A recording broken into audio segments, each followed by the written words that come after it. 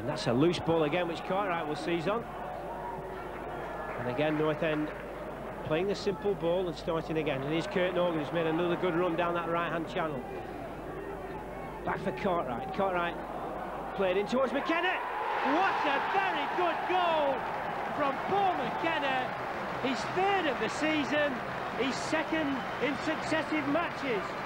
Brilliant headed goal.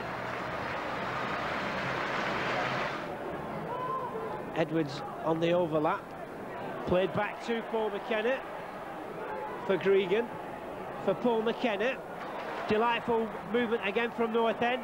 In comes Cartwright. He's in! Second goal for North End, and it's Jonathan Macken. And a brilliant move, left-hand side, swung wide right, in it came. That's his introduction to the game. Anyway, play continues. Here's Fulham to just... Now then, here's a chance for Kurt Norgan. He must score. No, he's not. Oh, it must be a penalty. And is Kurt Norgan round the keeper. 29 minutes gone. It's going to be Alexander against Ovendale. And in it goes. Graham Alexander.